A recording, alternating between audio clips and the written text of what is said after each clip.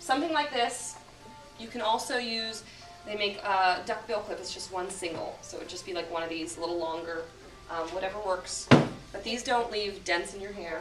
And I forgot to mention that when you do fasten the curl, leave it in its shape. So if you saw how I pulled the curling iron out, and then you just want to slide the bottom part into the base of the hair and the top part over the curl, and then it'll attach. Because if you just do the bottom of the curl, it will fall out. So this keeps it where it is. So then from there you just work your style. If you're looking for something really formal, you can kind of brush it out. If you're looking for something really simple, just kind of run your fingers through it. I did use it on my hair today, and I have longer hair, so I have medium, I guess, layers and stuff. But that's pretty. And you just get a lot of volume, and you didn't really have to do a ton. You can do the curls back and just, touch up the sides, which is what I did today.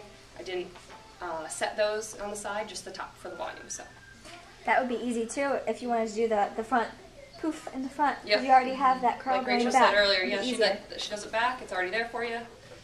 So you did that to the top of your head, and then did you just use the wand or whatever just on I the just rest used of my it? curling iron on the rest, and I just took the sections like everybody else did, so this was back. I do it technically like over my part so that I have, equal volume, not just one way or the other. Right. So I set those, pin those, and then I just took my sections and curled them back. I usually go for a less uniform, so I just curl them whatever way, but mostly in the front I curl them back. How long did it take you? I have a baby, so like less than 10 minutes. It was quick. Cool. Super fast. We don't spend as much time as you'd think because, we're regular people too. Yeah.